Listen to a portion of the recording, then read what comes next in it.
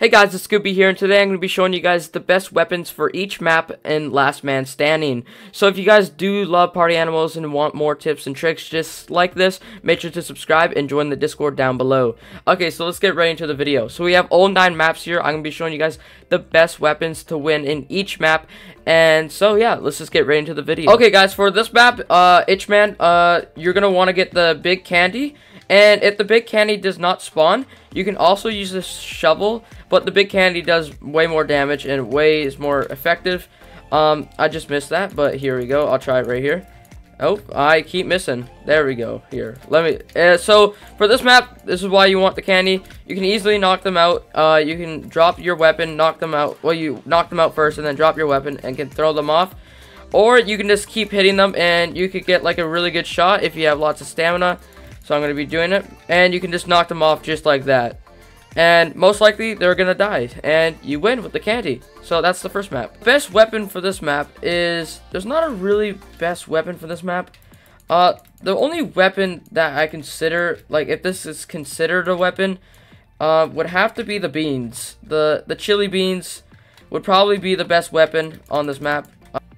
Alright guys, so the best weapon on the plain map is the ice gun.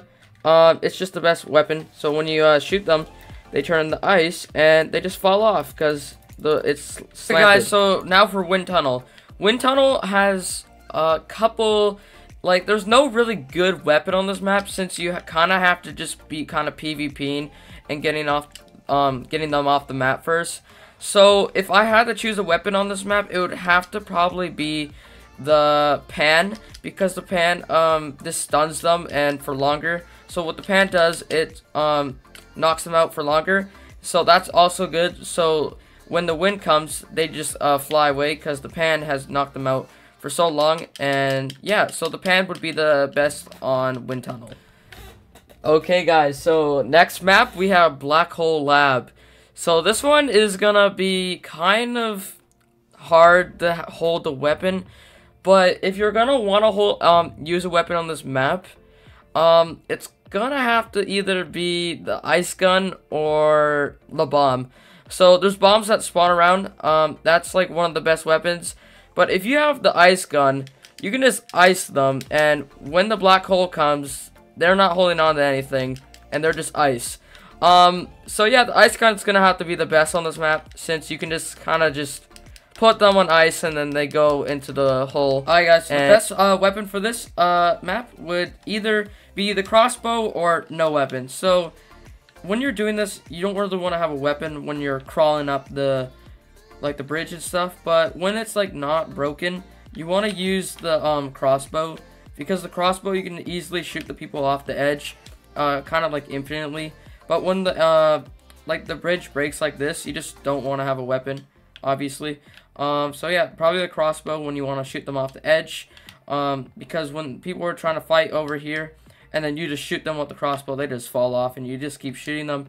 And yeah, so that's gonna be it for beat up bridge. Alright guys, the best weapon on this map will have to be the air, the big hammer. The air hammer on this map just whacks them off, and when they wax them off, you just knock them out and you just keep hitting them, and it will just be the best for this map. So definitely the air hammer.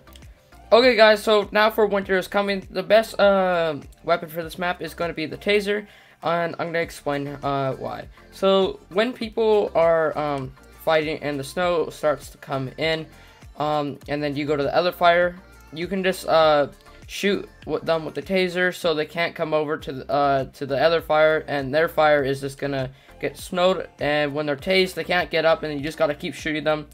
And then they'll just keep being stunned, and then they'll die from the cold air once the fire goes out. So yes, definitely the taser on this map is going to be one of the best maps. The best weapons, sorry, on this map. Alright guys, so the best weapon on this map will be either the shovel, the tennis racket, or the big red candy hammer thing. So those are going to be good on this map. Because really for all those, you just need to hit them off the ice and yeah, and knock them out. Once you knock them out, those are the best ones to knock people out. So once you knock them out, you just let go of your weapon, and then you hold them and throw them off. Or sometimes if you get like the shovel or the red candy hammer, it does more damage, so it like flies you farther than like the tennis racket. The tennis racket does fly you pretty good. Like you just saw right there from that pig hitting that shark, it does fly you pretty much really good. So if I let him hit me, you just fly off. So the tennis racket's probably one of the best on this map, and then the candy hammer and the shovel. So those ones are really good on this map. Okay guys, so that's gonna be it for the video today. I hope you guys enjoyed the video, and I'll see you guys in the next one. Join the Discord down below.